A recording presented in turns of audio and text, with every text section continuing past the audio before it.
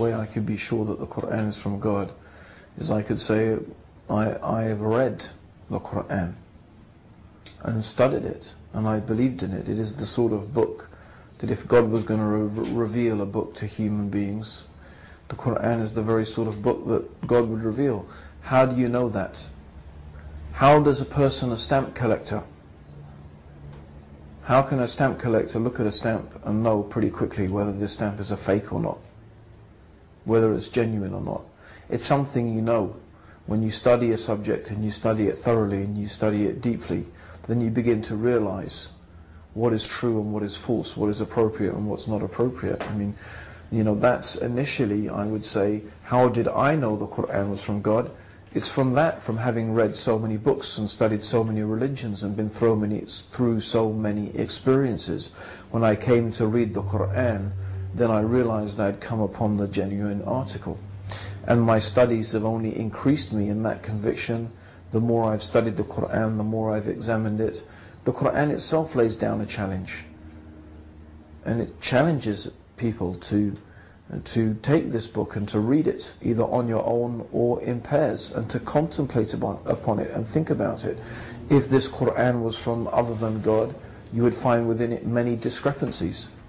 Not only do we find in the Quran a lack of discrepancies, we find statements of a historical and scientific nature that it was not possible for someone to have known 1,400 years ago. أَوَلَمْ يَرَ الَّذِينَ كَفَرُوا أَنَّ السَّمَاوَاتِ وَالْأَرْضَ كَانَتَا رَتْقًا فَفَتَقْنَاهُمَا وَجَعَلْنَا مِنَ الْمَاءِ كُلَّ شَيْءٍ حَيٍّ أَفَلَا يُؤْمِنُونَ. Then the Quran goes on to mention how God has made the heavens a roof well guarded that protects us. And that also it mentions how God has placed in the earth mountains, lest the earth should shake with you. So if we look in these verses, we find, even within those few verses, some really amazing statements. And the Quran is alluding to what is known today as the common origin of the universe. The heavens and the earth were one united piece. This is something that is widely accepted now by scientists, what is known as the common origin of the universe. However, that's not something that was known or understood 1,400 years ago. That the heavens are a roof well guarded. Well, now we know that we have a layer of gas, the ozone layer, that filters out the harmful effects of the sun's radiation. The atmosphere itself acts as a barrier to meteors and meteorites that would otherwise impact on the earth and cause serious devastation, yet 99.999% of them burn up in the atmosphere before they ever reach the earth. So we find that the atmosphere is like a roof well guarded. It protects us from the harmful effects of the sun's radiation. It protects us from these meteors. And then another amazing thing about the mountains that the Quran mentions.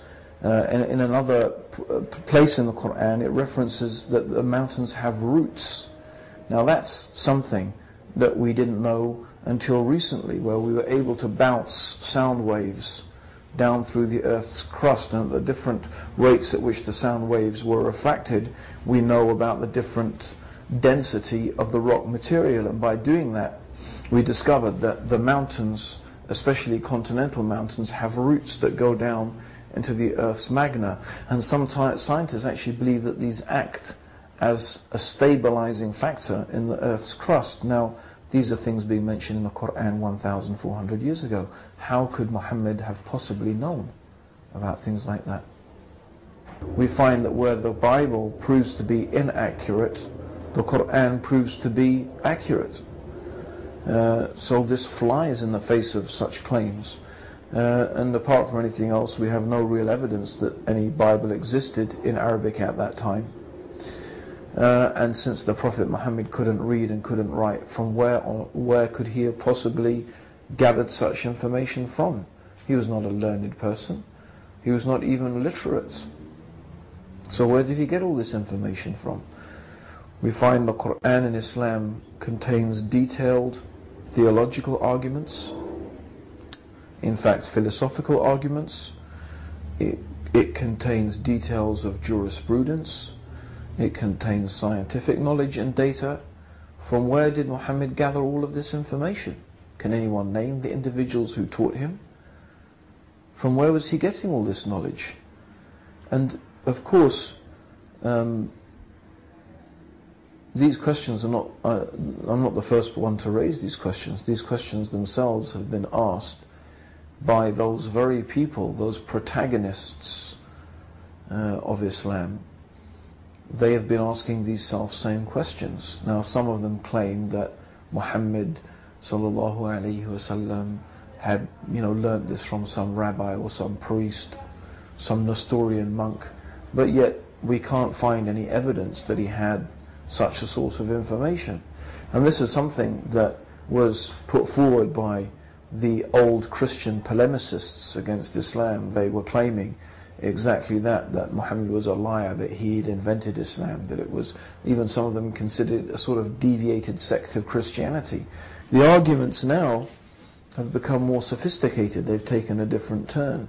And so many of the modern polemicists against Islam are now claiming that, well, an examination of the source text that we have and the source information that we have about the life of Prophet Muhammad doesn't lead us to believe that he was taking this information from anywhere. In fact, what we can see about his life, that he was truthful, he was honest, he was sincere.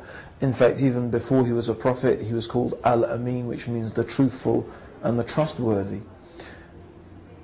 So they say that this truthfulness and honesty of the Prophet Muhammad that we can see evident in his life doesn't suggest that he was a liar and he was a deceiver and that he had been inventing this religion of Islam. Rather, they say that he obviously really believed it, and he really did believe that he was a prophet of God. But then some of them say, well, it was the voice of the subconscious, nature was speaking to him, all sorts of, quasi-psychological, mystical type of explanations. But this, of course, still is not acknowledging that Muhammad was in fact receiving revelation from the Creator of the heavens and the earth. It is like saying he was deceived, he was deluded, he was sincere, he really believed it, but of course he wasn't getting revelation from God. But the problem with that is that that doesn't explain where the information comes from. If Prophet Muhammad was deluded, if he just imagined that he was a prophet, he was suffering from some sort of psychological condition, then it still doesn't explain where all the information, the legal, scientific, historical, theological information the Quran contains, where did it come from?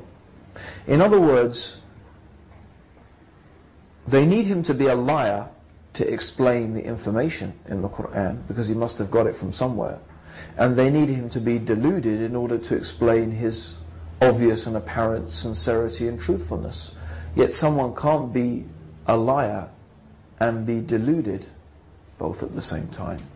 Because a person who thinks, for example, if you ask me a question and I say, oh yes, God will reveal that question to me, I think God's speaking to me, then I don't need to go run away and consult my rabbi or my priest or whoever it is to give me the answer. I don't need to do that because I think that God is going to give me the answer.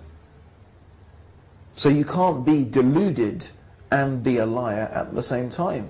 But the only way really to explain the information that the Prophet Muhammad had access to, and to explain his sincerity, is the third alternative. The way we can explain both is the information was from God, and his sincerity and truthfulness was because he knew that he was a messenger of God and that God was revealing this knowledge to him.